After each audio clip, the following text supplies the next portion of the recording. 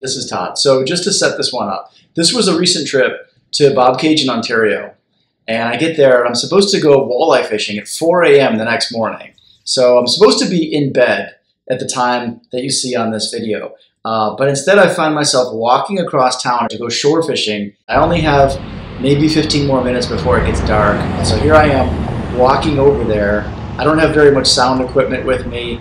The sound isn't very good. The only thing you can hear me saying is no effing way, because when I catch a fish doing this on my first cast, I'm shocked. It's not huge, but I'm just so shocked that I caught anything. But I have to try this. On the way up from Pittsburgh, I listened to this book on audio called How to Think Like a Fish by Jeremy Wade, the River Monsters guy. The book is really good.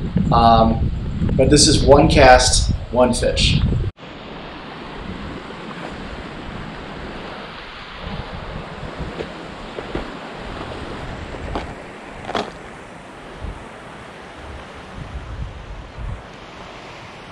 Right here, there are people fishing on the other side, and they're fishing in this slack water where the water spins off and slows down, and that's where a lot of the big fish are going to be, in the slow-moving water right to the side so they can feed on anything that's unlucky enough to get sucked into the water source. Same thing right here. Water's coming through the dam and it's spinning off to the right.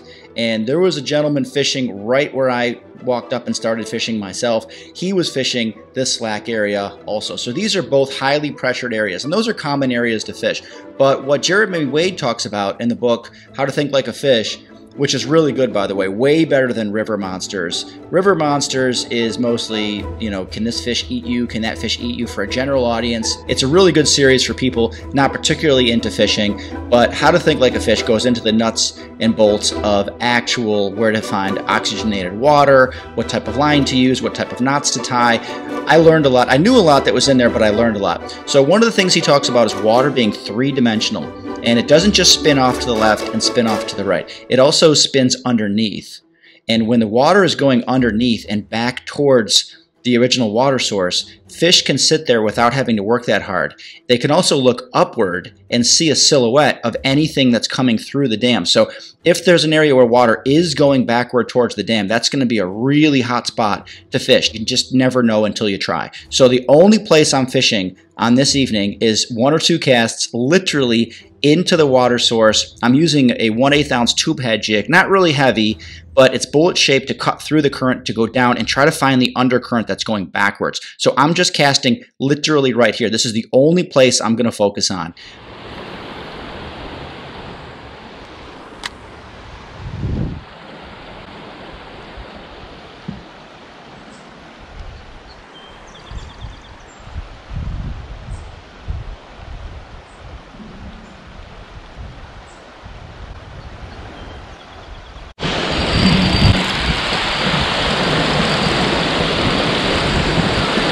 No.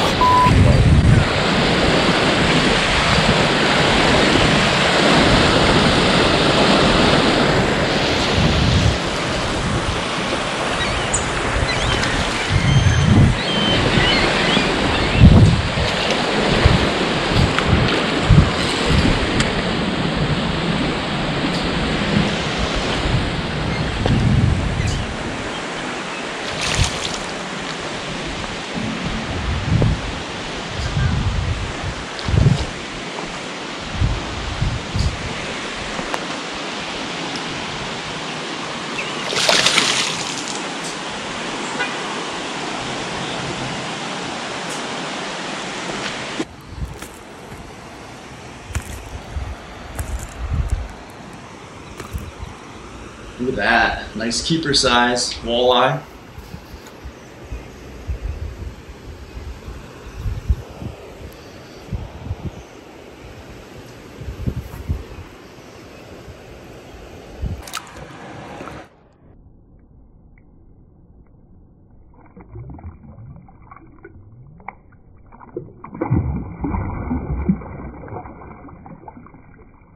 Hope you enjoyed. That was just a quick video, one cast, one fish. That book I referenced, How to Think Like a Fish by Jeremy Wade, really good. He weaves in actual stories of him catching fish, adventures around the world with the very technical fishing data. So that was a really easy book to listen to on audio from Pittsburgh all the way up to 2 hours north of Toronto. So strongly recommend that book. I listened to it on Audible. It's like $3 for a used one on Amazon. I'll put a link below. Highly enjoyed it. As always, thanks for watching. Make sure you subscribe if you haven't already. Smash that like button. Thanks for watching.